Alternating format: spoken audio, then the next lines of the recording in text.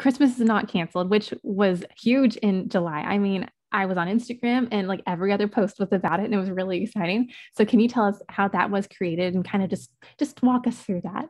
Sure. Thank you so much for asking that. Oh my goodness. It's so kind and sweet of you. Again, I hope I don't cry. Whenever I talk about like children, I cry because I mean, it's all happy tears. I just love children so much. And I feel that all children deserve innocence and, the best that life has to offer.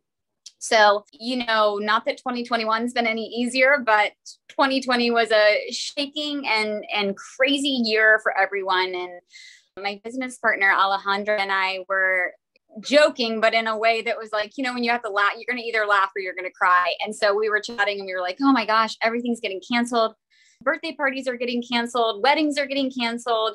Church is getting canceled. Holidays are getting canceled. Culture is getting canceled. People are getting canceled. Toys are getting canceled. What is happening? And we were like, they better not cancel Christmas.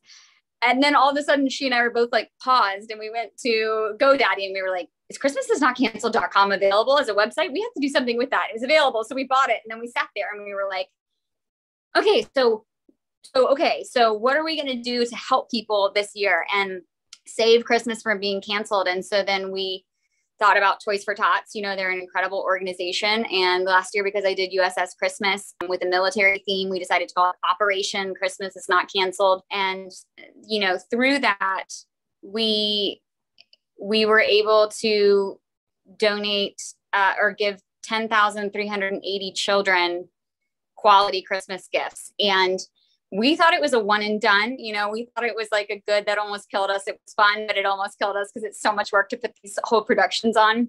And then one of our partners, Balsam Hill, the best Christmas trees in the world. And I really do believe that. Like, look, they're one of our sponsors, but my love for Balsam Hill, like I always tell Mac Harmon, their founder, I'm like, I think I love your trees more than you do. I really love them. So I was stoked when they decided to partner with us because they have a heart for kids and philanthropy as well. So their marketing team called us in February of this year and said, hey, so we're just kind of planning out our year and we want to really plan our whole Q4, which is the fourth quarter. It's huge for Christmas for every single brand. We really want to plan our Q4 kind of around what you guys are planning to do again. And we were like, we thought, we're just basically starting to come back to life. We don't think we're ever going to do that again. But okay, let us think about it and we'll call you back. So we started thinking like, oh my gosh, are we going to be so crazy as we're going to do this again? We kind of put that conversation on pause. We were like, okay, yeah, we'll probably do it for Toys for Tots again. Okay, so let's think about it. And then I ended up totally unrelated to that so far, but all the stories start like merging. It was so crazy.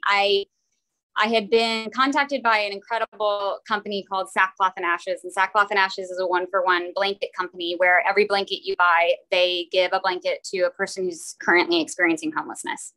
And so their founder, Bob Dalton, reached out to me because he realized that children in foster care, so many of them end up homeless. And in fact, 51% of people who are experiencing homeless actually aged out of foster care system. So there's a huge connection. And he was like, look, you're kind of the foster care girl. What charities should I know about that, are really helping with this issue? And so I said, Child Help. Child Help is amazing. So then fast forward, I brought him on a tour of their Virginia village. And they have these incredible therapeutic villages where they're really psychiatric mental hospital facilities in a family cottage setting so that children can actually receive the therapy and the healing that they need. Because there are certain cases of child abuse that are so intense and so traumatic that they really need full-time therapy. And instead of putting them in some sort of institution, it's better to heal a child in a very calm and family and normal environment where they receive 24/7 therapy. So I brought him to the village just thinking that I was like introducing him to this charity and I'm like advocating for Child Help, who's like my favorite charity. I mean, they give like 92 cents of every dollar and their website says 88 cents of every dollar. And I even talked to their founders one time and I was like, Sarah, Yvonne, I saw your 990, which is like their charity tax form.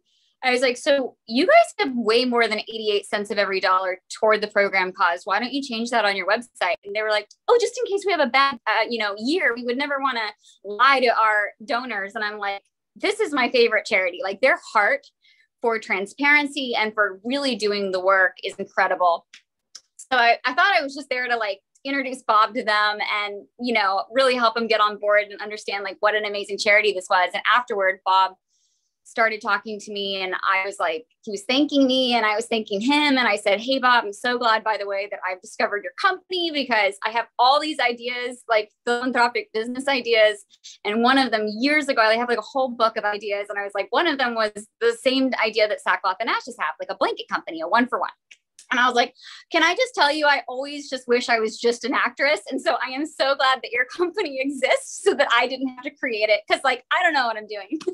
And he was like laughing about it. He was like, what are some of your other ideas? And so we started talking about backpacks for kids in foster care. And he was like, oh, well, do you know Comfort Cases, who's Rob Shear's company and a charity nonprofit? And I was like, no, is Rob already doing backpacks? And he was like, well, sort of, but not with school supplies. And I was like, okay, great. And then Michael Maduro, their chief development officer from Child Help, he's like talking with, the Child Help director over here about, Child Help business. And he walks over, he's like, Jen, are you talking about backpacks? And I was like, yeah, do you know things about backpacks? And he's like, oh, I can help you with backpacks. We have this and we have this, and we can help you with this. And so I called Ale on the way back home and I was like, Ale, you remember that backpack thing we've been talking about? She was like, yeah. And I was like, okay, we're going to do a Christmas in July campaign. And so we ended up doing Christmas in July. We ended up calling back Balsam Hill and being like, okay, I guess we're just going to start a company now. So we officially formed Christmas is Not Canceled Inc.